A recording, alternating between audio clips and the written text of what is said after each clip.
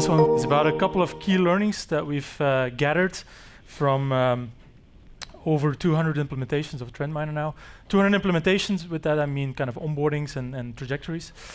Some will be very, let's say, high level, geared more towards leadership positions and how they can influence behavior, how they can actually be kind of the change agents, so more on a high level. Some of them are more specific to users and how they can actually be catalysts of that change, how they can actually accelerate some of those things by word of mouth and by sharing their innovations. Before we go through those 5 key learnings, I'm going to talk a little bit about management of change. Not much, but just a couple of basics, a couple of things we noticed, and then 5 key learnings of how certain companies that are actually very successful have tackled those issues or have tackled those challenges. And then at the end, we'll have you have the opportunity to ask some questions. If you look at change in an organization or innovation in an organization, as the quote says here, it's typically less about brand new ideas. You have to realize them. You have to actually implement changes to prevent that from happening. And that's why this quote is about, you have to make those ideas a reality, because that's what it's all about. We can philosophize and we can have all these great ideas, but if we never put them into practice, they're just that, they're just ideas. If we look at the users or the people that give TrendMiner a try, I think we can split them up in a few categories. And in every onboarding or in every engagement or every touch point we have, we're going to have those techies, the people that really like to adopt new technology and really look for the boundaries of those tools, and the early adopters that really want to, keep up with recent trends, keep up with modern tools. Those we will have no problem of converting, or we will have no problem of getting addicted to TrendMiner. There's going to be other people as well, and that's not a knock on those people, but some people just have it so busy that they want to see results first. They want to see, well, I want to see my colleagues actually do this because, okay, demo might be nice, but I want to see some successes in my own company first before I actually convert. And the more we go to the right, we're going to have more skeptic people, and there might be even more. One category beyond that is the people that were never convinced, right? There's always going to be people that are just set in their ways, and that's fine, but those will be very hard to convince to give new things a try. In reality, we've seen that that gap is actually a little bit bigger.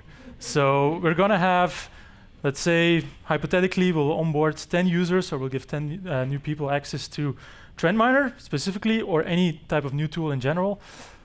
2 or 3 of them are just going to run with it, and they're just going to be, right away asking us questions like, hey, I want to do this, I want to do that, and they'll fill up our box of feature ideas.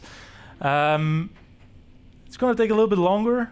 It's going to be a little bit harder, and the gap is quite a bit wider to also get those more conservative or pragmatist people to convert as well. Now, what can we do to make that gap as small as possible? Because don't get me wrong, that gap will be there. It's always going to be there, but how can we make that gap as small as possible?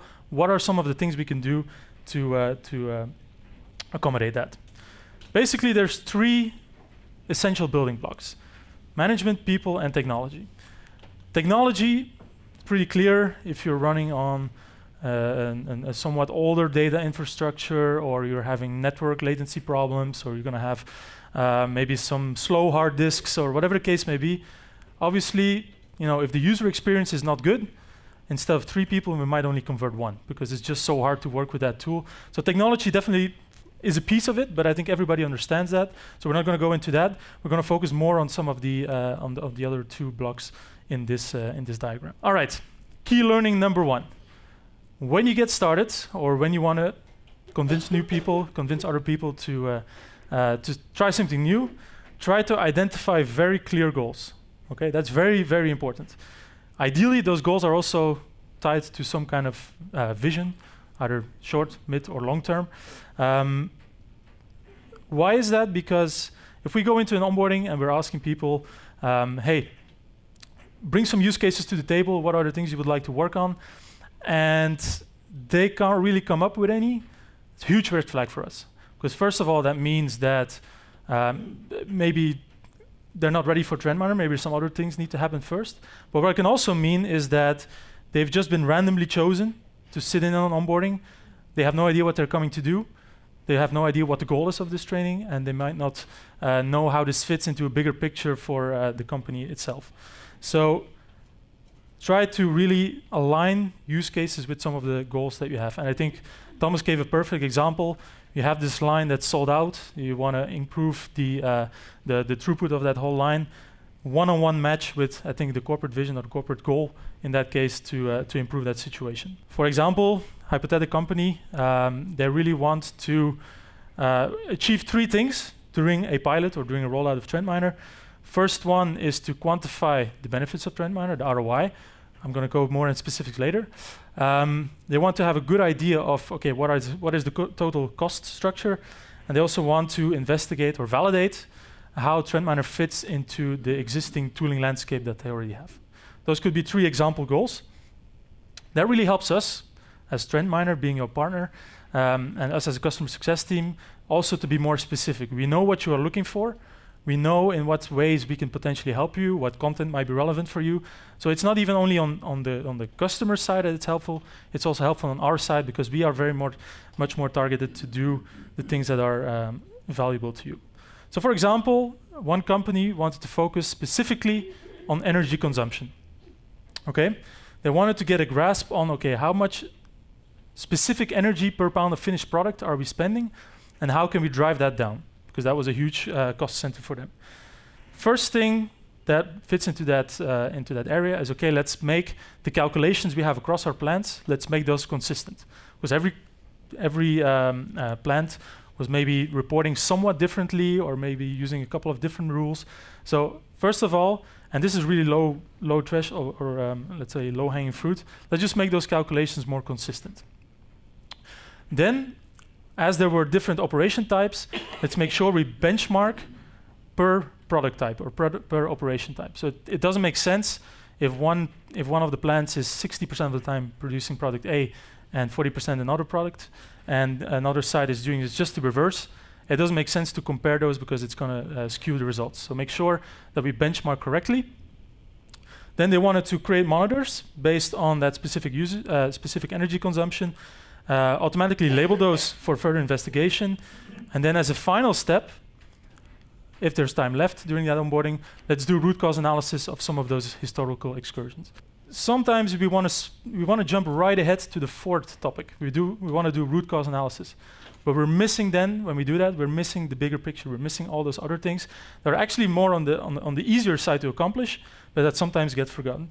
In this case, because that goal was so clear, we could basically split up almost structure our days. We're going to work on this first, on this next, and have a very productive Another example is a customer I worked with personally.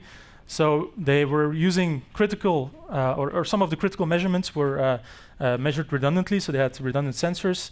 And as a very first case we wanted to work on, let's just grab one event of that type, and let's just investigate. Let's see what we can do. Let's see what kind of information is here in the data. It was pretty interesting because you could see it with the naked eye kind of when deviations started happening. But typically that was too late, right? You would be getting too short or too close to the actual pump trip, and that pump trip was then sometimes linked to a plant shutdown.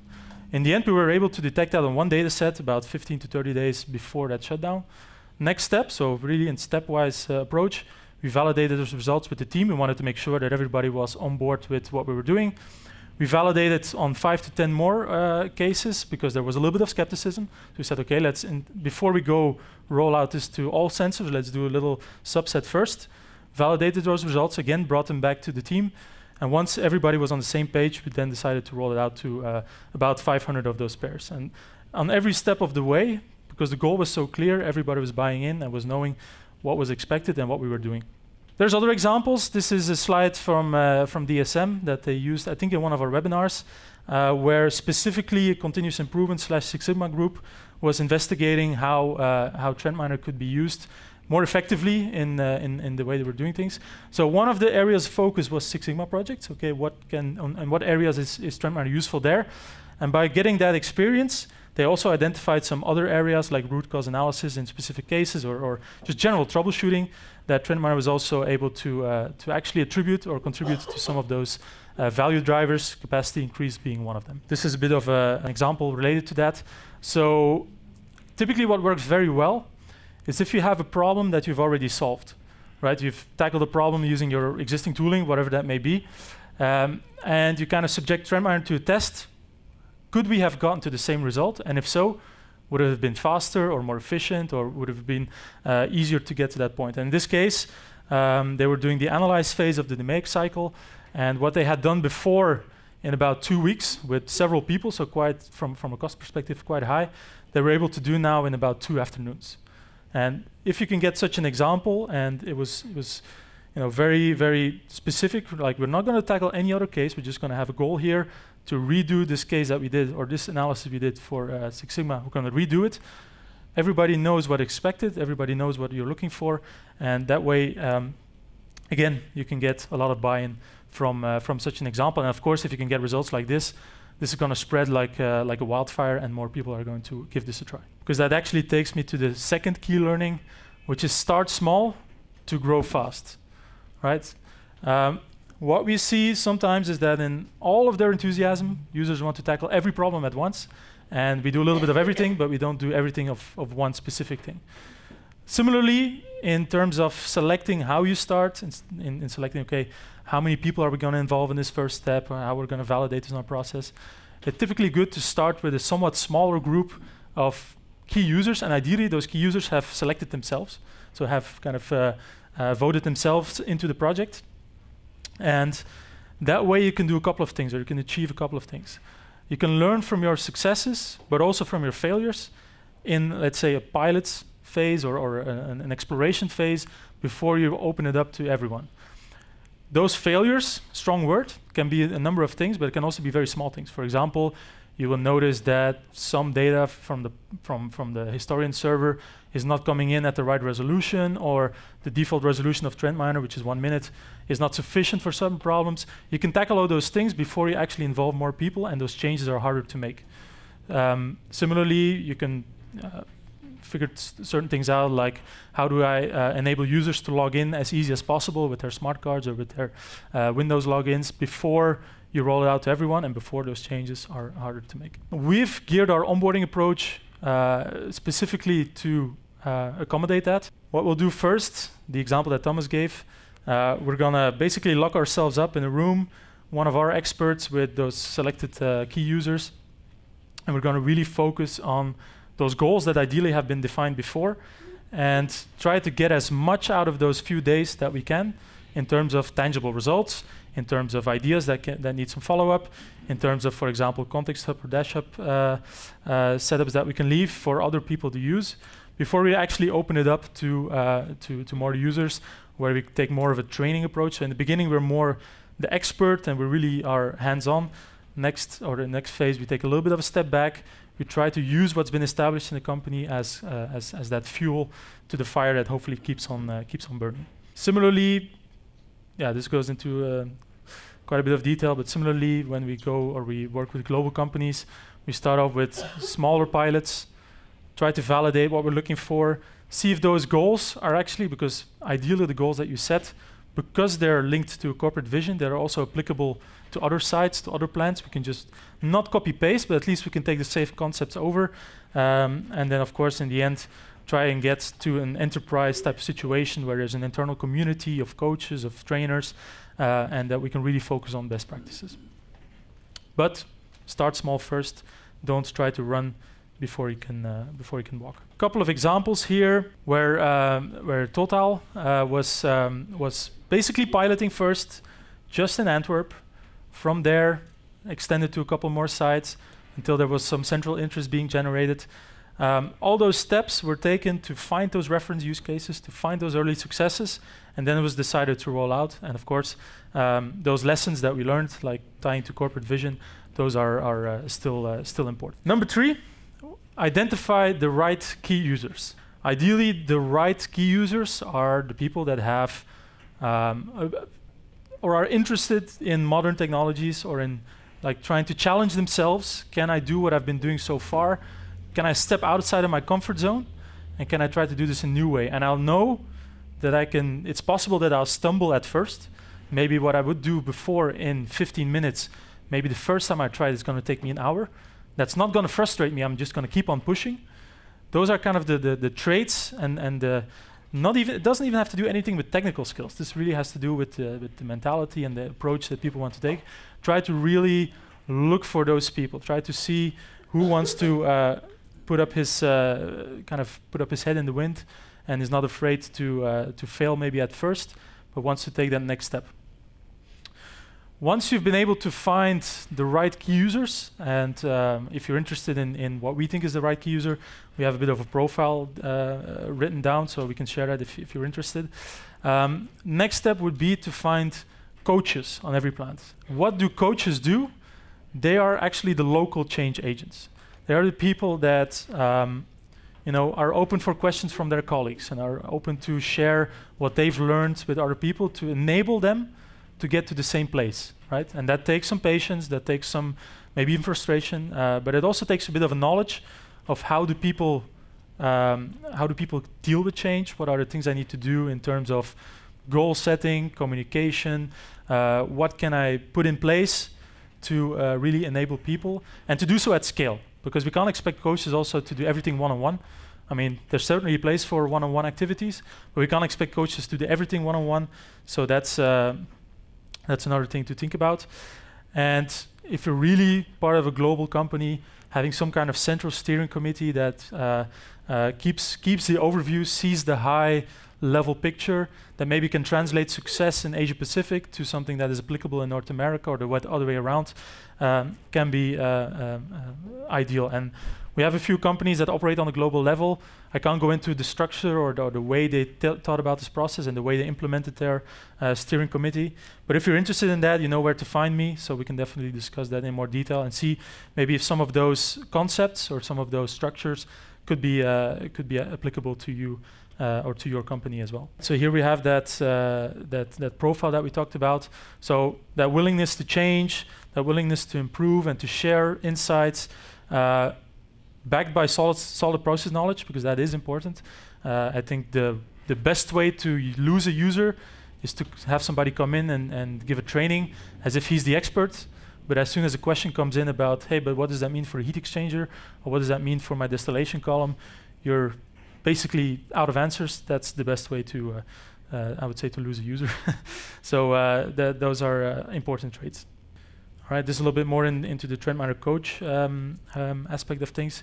All right, one example of what such a structure could look like. So we have that steering committee that's kind of overarching, that defines priorities, that shares best practices, that is also responsible for quantifying results. Because I know we're all engineers and we're all pretty hyped when we can solve a problem, but we're not necessarily taking that next step in terms of, okay, how do I translate that now to a dollar amount or a percentage amount? Like, I mean, the hard work is done for us, and we rather move on to something new technically, rather than like finish this part up, which is definitely important. Under that steering committee, you can have a coaching program, so have a few coaches in place, have consistent training opportunities, because obviously companies have turnover, or people get promoted, people take on new assignments, maybe they move like I did from Belgium to the US, and there's always going to be a knowledge gap that gets left behind.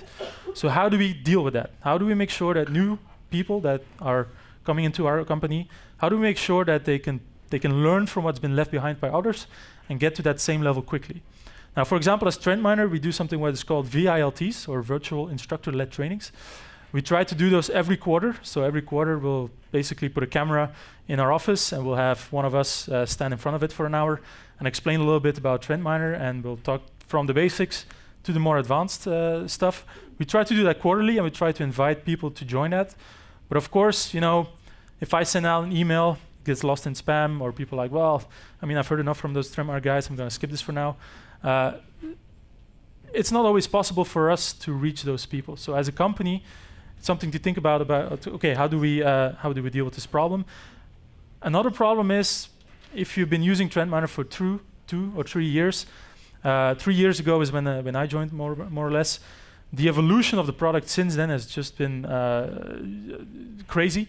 But it's difficult even for us to make sure that we understand all the possible applications and all the new capabilities and the tips and tricks. So it's even harder for customers to keep up, especially because we know as an on-prem solution, It can take a little time between, for example, our release and our release webinar, and the actual time you get access to those new features. So there's a bit of a gap there too. So how do we make sure we keep on top of that as well? So again, we try to tackle that in certain ways. But I would also suggest to when you're thinking about the right key users, who would be willing to take up that mantle of staying updated and actually keep the rest of the organization updated as well? And then finally, definition of some strategic topics like, okay, where do we think as a company we can gain some quick wins? And how do we basically look for multipliers? I like that word, one of our customers used it. Where are the multipliers in my company? Where can I, for example, these guys, they had to travel to China, North America, South America, for some specific predefined project, right? It had nothing to do with TrendMiner, but every time they would touch ground on a new site or a new plant, they would just say, hey, okay, we've been looking at this other problem now for 2 or 3 days. Let's just take 1 hour because I have something to show you. And then you would go through a quick demo of TrendMiner. Very low cost, very quick way to actually spread the word and get way more people interested and involved than would otherwise have been possible. Key learning number 4, one of my favorites, communication. How do I make sure that people buy in from the beginning? How do we make sure that people keep on buying in throughout the months and years that TrendMiner is available? Well, the first one I think is easy to understand throughout a pilot. Our pilots are typically about 6 months long. Communication throughout that project, that's kind of easy to define, like, okay, guys, we're getting this new tool, these are the steps we're gonna take, and we have, as I mentioned, we have that onboarding program that we've standardized. So that's quite easy to communicate, but it's actually the little things sometimes that make the difference, and I have an example of that later. Second one is, okay, how do I work around a structured communication plan? I mean, we've been talking during the coaching program about a community. How do I establish a community inside of my company, and how do I, by using a communication plan, support that effort? These are kind of the line items that we can do as a start, at least, to make sure we keep communicating over a 12-month period. So at the start of the project, when we involve the key users, make sure we've communicated the vision, the goals that we're after, make sure that people understand what their role is in an onboarding. Like, for example, why are certain people in the hands-on session and why are other people in the training? Make sure that's understood. And then after every milestone, make sure that the results are shared, making sure that, for example, feature IDs that have been shared with TrendMiner, if we implement one of those, make sure that the right people, we try to do that, but typically it's way stronger when that comes from within.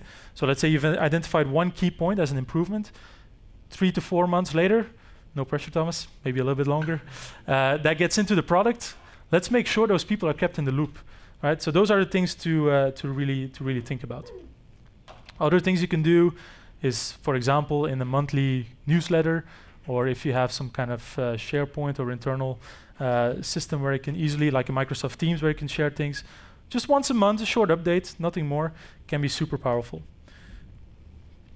This is one example of what I mentioned before, how the little things can make a difference. This was the invite to a training session. You can see it's not a very extensive invite, it's just 2 sentences. But it's just this guy saying, hey, we're having this TrendMiner training coming up. This is what I've been able to achieve within, I think he said, within 5 to 10 minutes, just a little teaser. I was looking at a particular ramp up, and using the similarity search, I can immediately find something that looks similar, overlay it, compare, and that was it. And that really piqued interest, kind of a mystery, like, how did he do this? How was this possible? How can I learn this myself? This little aspect of mystery really got people interested and got them engaged to start that training. We have other things in place, like how-to series that we send out after onboardings. One of the new features, or one of the new big things in our R3 release, and that we keep on building now, is to have in-application onboarding. So based on, let's say you've been using TrendMiner for a while, we implemented a new feature that otherwise would have been hidden somewhere. We really want to point you towards that and show you some examples, walk you through the workflow and how that could be applied, things like that, or things of that nature. Another interesting thing, I think, is a couple of customers have set up really SharePoint locations, hubs. SharePoint is one example, can be anything. I use our example for customer success documents, which is something we are working on. Like, building a central place where our users can come and download always the latest information and documentation. You can do similar things internally, for example, publishing onboarding reports, or if you've done something interesting, make a little blog post and put that on somewhere that people can easily find that back. And then another example that I saw at one of our customers, and I personalized to keep it confidential. Basically, one portal where all the most important information could be found. So, for example, a link to all of the training resources. So that's where the academy is found for TrendMiner. This is where you can find their support page. This is how you can log a ticket. These are the main contacts in our company. So, for example, if you want to talk to TrendMiner CSM, call that Frederick guy. If you want to connect to the server in APJ, this is the only button you have to click. So it's very, very low threshold for people to get started. One of the important links on here for me was, I'm not entirely sure what it was, but it was like, how do I create my account? So make it easy for people to, as soon as they look up TrendMiner, find something on their internet. This is how you create an account. This is the person you have to reach out to, and you will get that done. And then finally, that step I mentioned before, working towards quantified results. So, I mean, we all like being busy. We all like being doing some cool searches, but we also have to keep a little bit of the focus on value. Try to quantify those ahead of time, because that question will come at some point. So it's good to be prepared. And this doesn't always have to be in terms of specific dollar amounts. So, for example, creating a learning organization in itself can be super invaluable. So keep that in mind as you go throughout this journey. That people will be skeptic and they will say, "Show me the value," so that you have something have something prepared. All right, and I can reference some of our webinars we did, for example, with SciTech, where they were able to quantify one of those cases to about 2 million euros. Sometimes I don't like showing this result because it sets a bit the wrong expectations. Not every case is going to be $2 million. It's of course nice to have one like this, but don't lose track of all the small gains, the small wins you can generate as well.